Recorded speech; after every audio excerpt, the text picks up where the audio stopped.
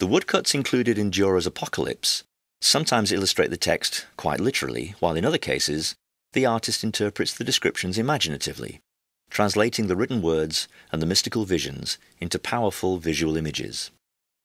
In the work of other artists, St. John usually appears as a witness to the scenes he describes.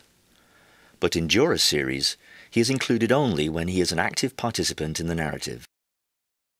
In St. John Devouring the Book, we see the saint kneeling on the ground, turning aside from his own book and his writing implements, to literally swallow, apparently whole, the large volume being given to him by the angel who appears in his vision.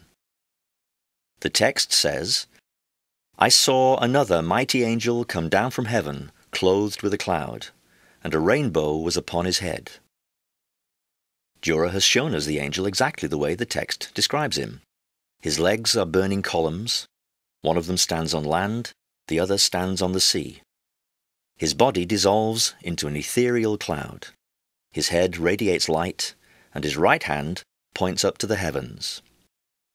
The artist has elaborated on the vision by adding an altar surrounded by praying angels at the top of the print, to symbolize the presence of God the Father.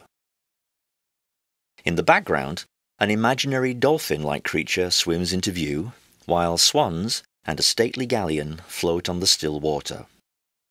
The landscape, which provides the setting for this miraculous vision, includes a wealth of naturalistic details.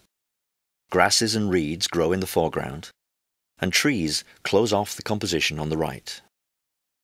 The contrast between this calm depiction of the natural world and the image of a saint literally digesting a spiritual message from God enhances the print's dramatic power.